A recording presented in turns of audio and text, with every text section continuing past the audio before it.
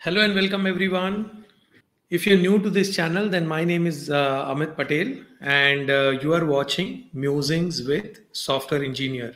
If you're new, then subscribe to this channel and press the bell icon because on this channel, I share ideas, insight, tools, and tactics that can help you grow from where you are in the software industry to an epic level of success. So if you're new, then subscribe to this channel and press the bell icon. Let us begin. So please guide me.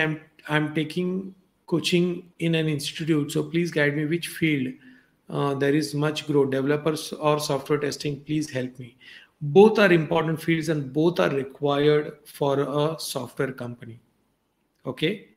Uh, Generally, there is a ratio of I think 10 is to 2 or 10 is to 3. So there will be ten software engineers. For 10 software engineers, there will be 2 to 3 testers. Okay, generally, this ratio can differ. Okay, this ratio can differ from project to project and type of project. Nowadays, there is a lot of automation testing happening. So if you're getting into software testing, then you should also think about getting into automation testing. Okay, it is very important.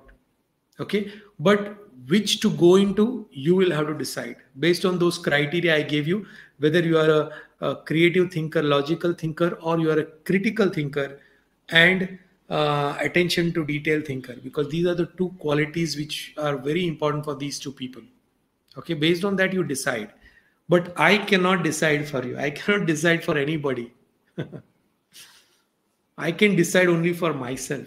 I hope you enjoyed this session. If you think you are not getting the right salary or promotions, you can get the link to my How to Become an A Player course in the description. Thank you very much. Stay focused, stay rich, and see you in the next live.